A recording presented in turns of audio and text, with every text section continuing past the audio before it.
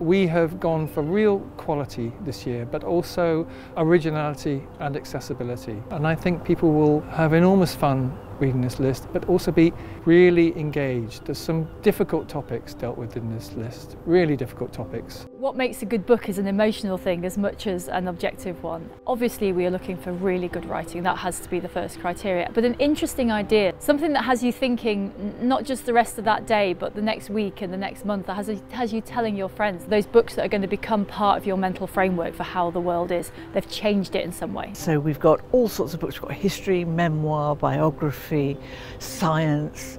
I can't even begin to think how we're going to whittle it down to 6. I really am not looking forward to that, although I know once I start it will be absolutely thrilling.